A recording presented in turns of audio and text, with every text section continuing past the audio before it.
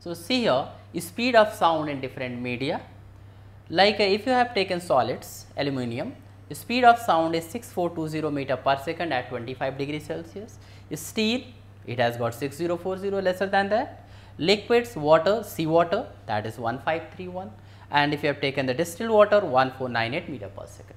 If you take hydrogen, 1284 meter per second, and in air it is 346 meter per second. All these speeds are at 25 degrees Celsius. So, sound has got maximum speed in solids, right, but it depends on the temperature as well. If you increase the temperature, speed of sound increases. For example, you can see the speed of sound in air. At 0 degree Celsius, speed of sound in air is 341 meter per second, but at 22 degrees Celsius, this is 344 meter per second. So, basically here we are discussing variation of the speed of sound with the temperature as well as with the nature of the medium. So, here this is the speed of sound in different medium. Now, we will come to the next topic, that is reflection of sound. So, now we will do reflection of sound. So, see here in reflection of sound,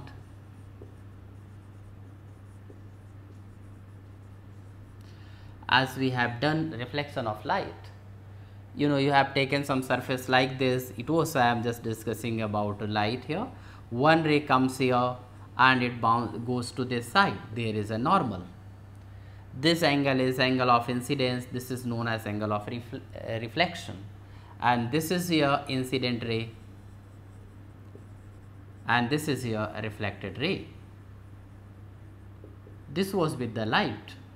Same thing happened with the sound. If sound is coming from this side, striking this point and getting reflected, so this phenomenon is known as reflection of sound. Here also angle of incidence is equal to angle of reflection.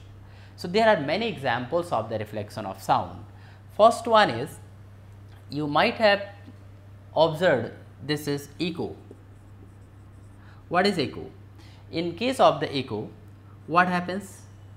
When you speak, your voice travels, sound travels and gets reflected from the surrounding, maybe from the cloud or something else. As this sound reflected, then again you hear sound after some time. So, this is known as echo. So, echo is here also due to reflection of the sound from the surroundings. So, see here, whenever we hear some sound, it persists for the 0.1 second. It means its impression or sensation remains in your eardrum for the 0.1 second.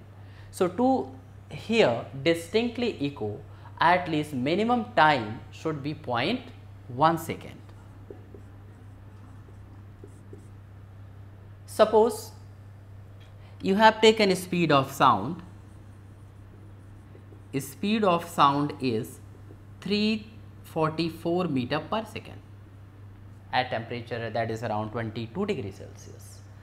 Now, we know the speed and I have just told you its sound take at least 0.1 seconds. So, we can calculate distance. Distance is equal to speed into time. So, 344 into 0.1 meter, that will be 34.4 meter.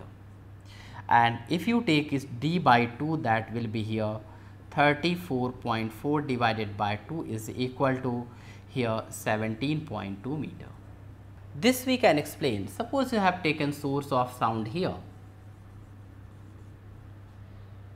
Sound waves are emitted from here. There is an obstacle. This is 17.2 meter. First sound goes like this and then it comes back. If the time taken to go from here to here and coming back to here, that is the total time taken, that is equal to 0.1 second, then we can hear echo clearly. We can hear two sounds clearly. So, the minimum distance to hear echo is 70, obstacle should be at a distance of 17.2 meter.